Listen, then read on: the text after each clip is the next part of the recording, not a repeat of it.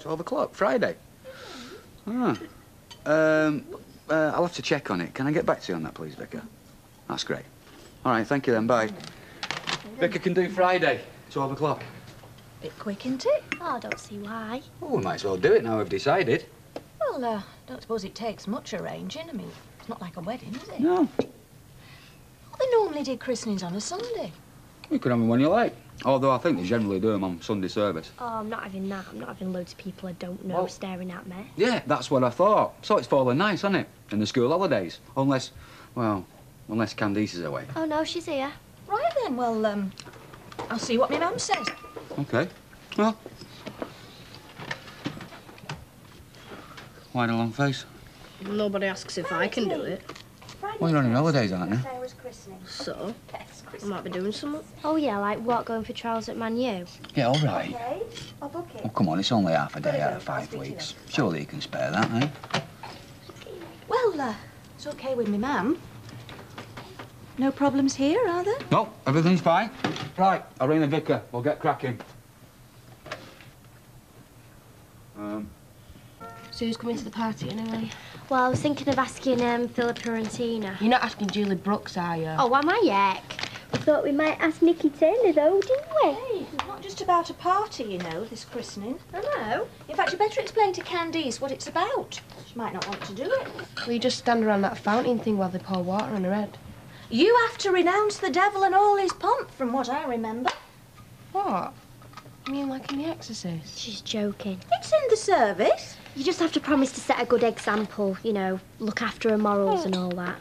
You might have to give her advice. What, you mean like with hair and beauty tips? No, on her problems. No. It's dead grown up, this, isn't it?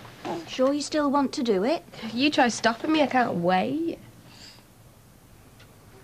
I don't know where David's got to.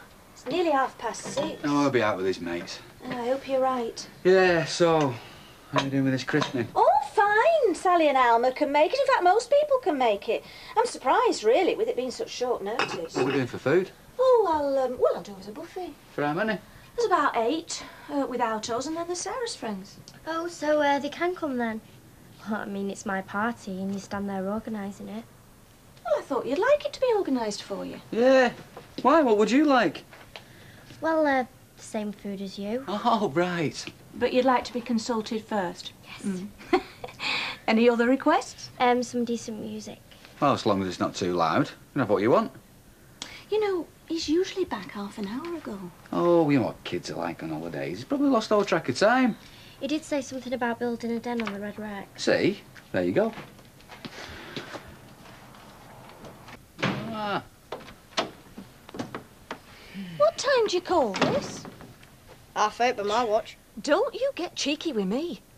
And where have you been till this time? Ow! Oi! Your mother's been worried about you, so have I come to that. We were going to call the police if you didn't come back soon. Yeah, well, I'm back now. See you to wait. Hey! I want an explanation first. You don't just stay out and then come swanning back in. Surprised you missed me. What do you mean? All you ever talk about is that stupid baby. David! Well, it's true. Don't you call her stupid. You hardly noticed me since that thing were born. I'm sick of it. At least my mates are nice to me. David, get down these stairs now! You're not even going to tell him off? I don't think it's going to be as simple as that.